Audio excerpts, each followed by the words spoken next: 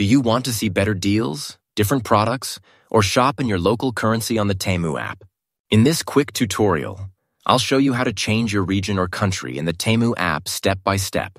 This is a super useful trick if you're traveling, recently moved, or just want access to region-specific discounts and items. The first step is to, of course, open the Temu app on our device and then make sure that you're logged into your Temu account. If you don't have an account, you will have to create one in order to be able to change your region. So I'm already logged into my account, and what I'll do now is I will tap on this little U option, which is located at the bottom of the screen, and then we'll get to this page. The next step is to access our settings by clicking on this little gear icon, which is located at the top right corner, and then you'll get to the settings. You can see the language and currency options, which you can also change, but we're interested in the country and region. So I will tap this on order to open a list of different countries or regions which I can switch to in the Temu app. Let's say I want to switch to the Greece Temu region. I'll tap on it, and then I'll get this little pop-up message asking me if I want to change my region to Greece.